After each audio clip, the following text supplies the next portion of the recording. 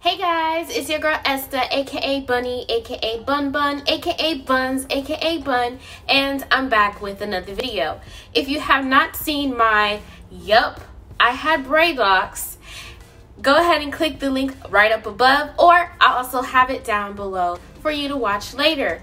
Other than that, let's go ahead and get started with this video. This story is basically one of the reasons why I had cut my traditional locks, and I just want to get this out the way. I do not have anything against traditional locks, against any locks. So, mind you, this is my opinion, and my story could probably relate to some people out there. And what I'm going to say is probably the truth that people don't even really want to talk about. So, please don't come for me because, you know, everyone's journey is different. That's why it's called a journey. I cut my locks August 22nd, 2018. Like I said, I only had the locks for 2 years.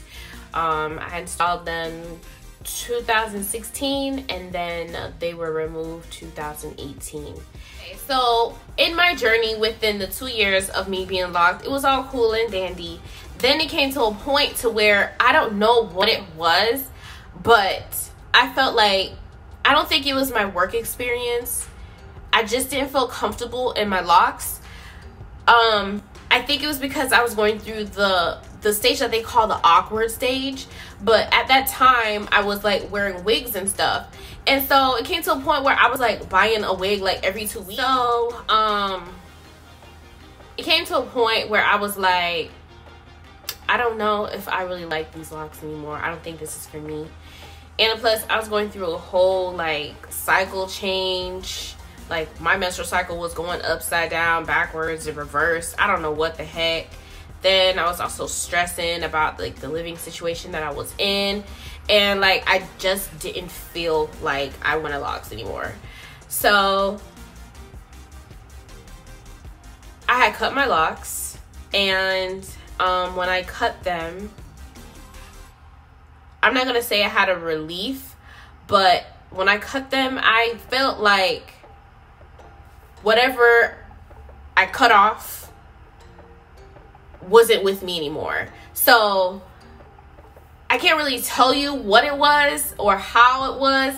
All I know is that a release was taken off of me. Do I miss my traditional locks? No, not really. I feel like I have more of a versatility with these ones than I did with the other ones. I'm not gonna say it was more bulky. There were like some styles that I tried to do, but I couldn't really accomplish. I mean, you could accomplish a lot with those locks, and it has versatility, but I don't think it has much more versatility than the micro locks that I have now. They were heavy. They were getting heavy. The only time I felt the weight was when I was in the shower and was washing my hair. They were heavy, but they were like, oh my god, I'm gonna break my neck heavy. They were just like, you know, oh okay, I got hair on my head. So yeah, they were kind of heavy. With the traditional locks, I did blow dry my hair. I don't like wet hair. It's not you, it's me. I promise you, this time it's me. I had about 142 or 43. I remember I was combining a few. I'm looking down because I'm actually looking at them. I still have them. Yep. These are my babies. I still have them. And here's like some of the ones that I was saying in my other video that had like the skunk look. This is a blondie. You see, yeah, they're so frizzy. I love it. They're really, really pretty. One of my friends was like, oh, you should sell them. I'm like, I ain't trying to sell my energy, even though it's cut off. But you know, you never know. You never know.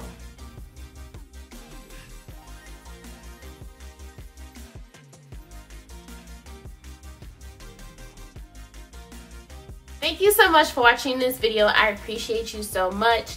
Don't forget to give this video a thumbs up, and also don't forget to subscribe.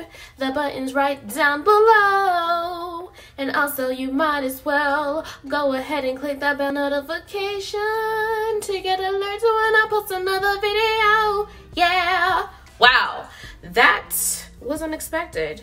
But other than that, I'll see you guys on the flip side. Bye.